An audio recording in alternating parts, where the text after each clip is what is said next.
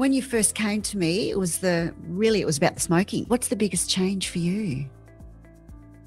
Yeah, I've got a lot of respect for the clearing process. Yeah, what do you think about the clearings? Yeah, I find it very meditative, very relaxing, and it wouldn't have worked if there wasn't the personal connection as well. Yeah, I don't think if it was just a generic,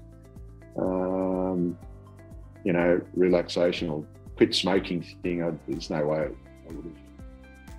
The fact that I was able to give you feedback and you would change things was, a really important part of the process.